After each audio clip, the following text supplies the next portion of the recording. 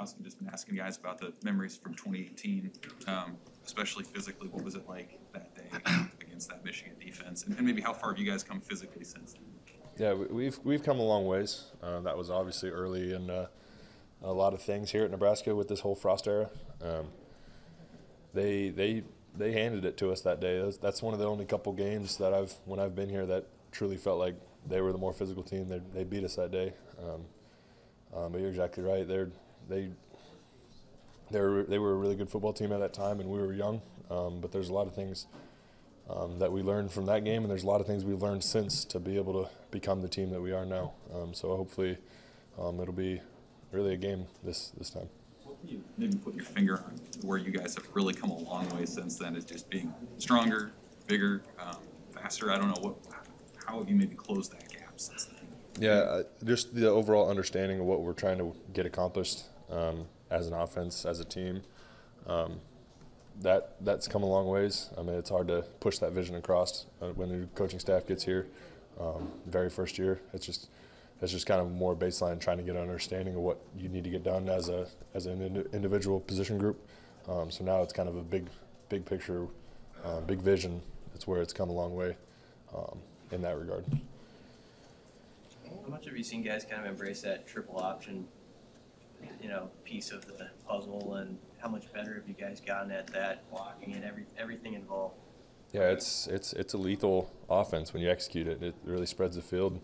It really opens up our playbook too. I mean, you can run a lot of things off of it, but people are starting to really love it just because they've seen what it can do in practice. They've seen what it can do versus a Big Ten opponent.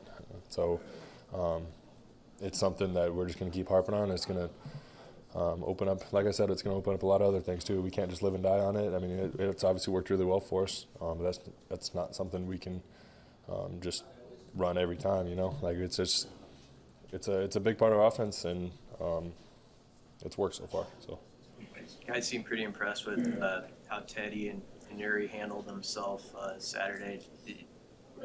Did you kind of see that they had that mindset throughout the offseason that if they got plugged in there, they could do it like that?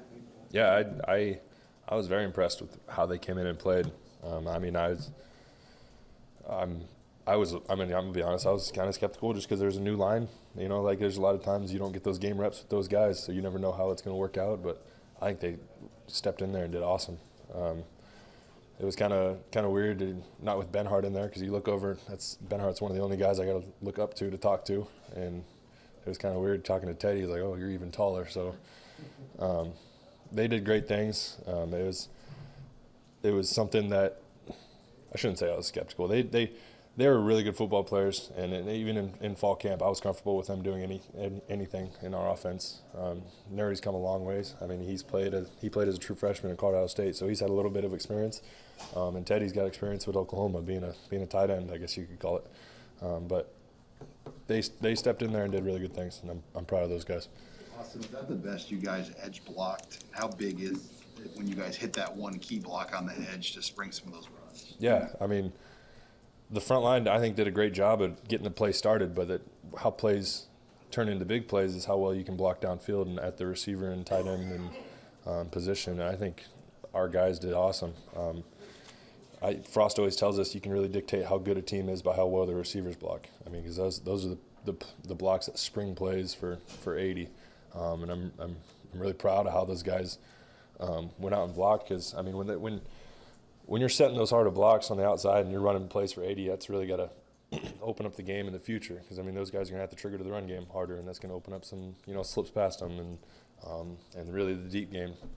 So I'm happy with the way we blocked downfield, and obviously we had really big plays on Saturday, and those are going to be key for this weekend. I mean, we need to have big plays to beat a team like Michigan, because Michigan's, I mean, they're really disciplined. They're a really good football team.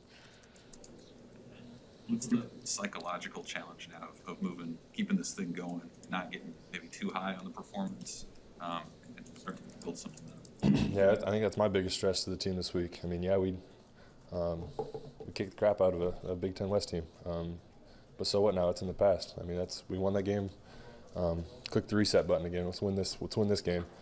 Frost kind of alluded to something today that I really liked. And he said we got 3 2-week seasons left. We got 2 weeks till a bye week, and then we got 2 weeks till another bye week and 2 weeks. And then what are we going to do to win these 2 games this week before we get to a bye week?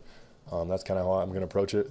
But the biggest task at hand is this weekend. I mean, that's the Big Ten championship for me this weekend. And that's how I'm going to treat it. And then the Big Ten championship is going to be next weekend versus Minnesota. That's how I'm going to approach that. But there's a lot of stuff to be learned. There's a lot of stuff to be happy about on what happened on Saturday, but you can't lean on that. I mean, our attention to detail has got to pick up that much more with a team like Michigan. You guys have had a lot more sort of field flipping type plays this year than the past couple. I mean, I know you haven't scored a ton of points until last week, but have you seen signs of that explosive offense coming along a little bit? Yeah, it's always been kind of in the works. There's always kind of been a thing where there's one guy not executing on the edge that would spring a block or spring a play for 80 yards. And I think Saturday was one of the first times that all across the board we were just executing as an entire offense. And it was cool to see what can actually happen when you get all 11 guys doing the same job. But it's always been something that's in our playbook. I mean, we can spread the field. I mean, we can run it down right up the middle. We got that in the offense too. We got to get to that. So I mean, there's a lot of stuff in our playbook that we really haven't scratched the surface yet. I mean, there's stuff that we can do. Frost is a genius in the playbook. So there's a lot of stuff we can really get to, but